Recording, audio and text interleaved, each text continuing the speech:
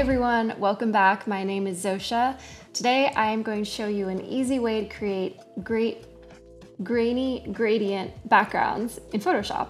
If you watched my tutorial about creating abstract gradient shapes, this uses a similar method, and I think it's one of the easiest ways to create gradients in Photoshop. And if you'd like to use some of the gradients I've created, there's a link to download them for free in the description. So I've opened a new Photoshop project, and I'm gonna leave the background white, but I'm gonna unlock this layer so I can paint on it. I'm gonna take a black brush and just start painting on a bit of black. It doesn't matter exactly how it looks now, or just to get us started. All right, I'm gonna add a gradient map on top of this. So go down to adjustment layers and add a gradient map. And click in here, and you can use one of the presets or create one of your own. I'm gonna use one that I've created down here. And you can easily just switch between the colors. I'll use this one for now. And I can see that there's already a bit of banding here, which is where you can see lines within the gradient and it's not perfectly smooth. I'm gonna fix this by going to Image, Mode, and switch to 16 bits. And then to remove the banding that is currently there, I'm gonna click on the first layer and go up to Filter, Blur, and Gaussian Blur.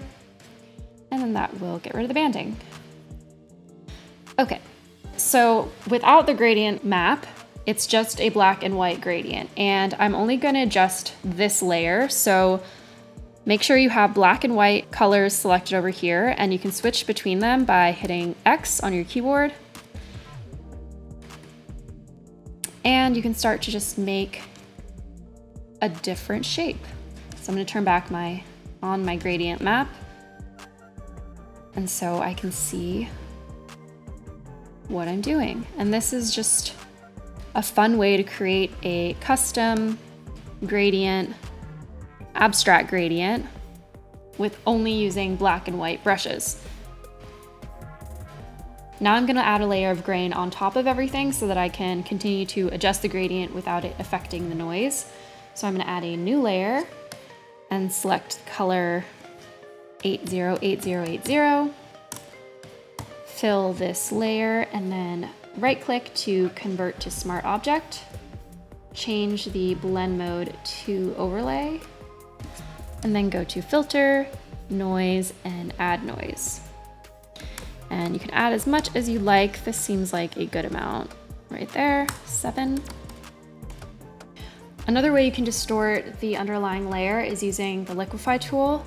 I first want to make sure I have a good amount of black on there, so I'm going to turn off the gradient map. I'm just going to increase these blacks by adjusting my levels. So I'm going to hit Command L to get to my levels and just pull up these blacks so I have a little bit more there. Press OK. And then I'm gonna go to Filter, Liquify. And Liquify is a good way to create a little bit more of an abrupt change in some of the colors while it's still feeling pretty smooth. So I'll show you here.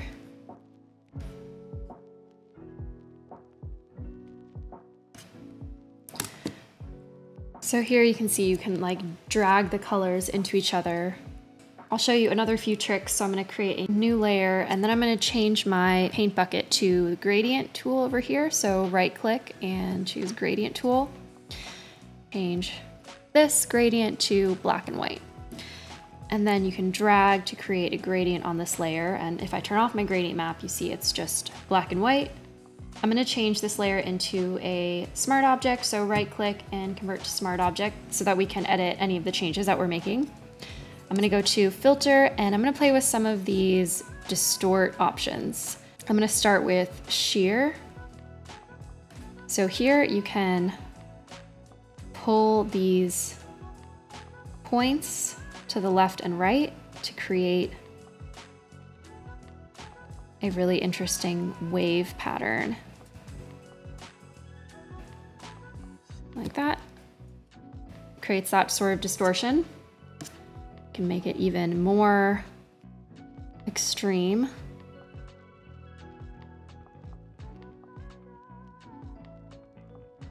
Something like that.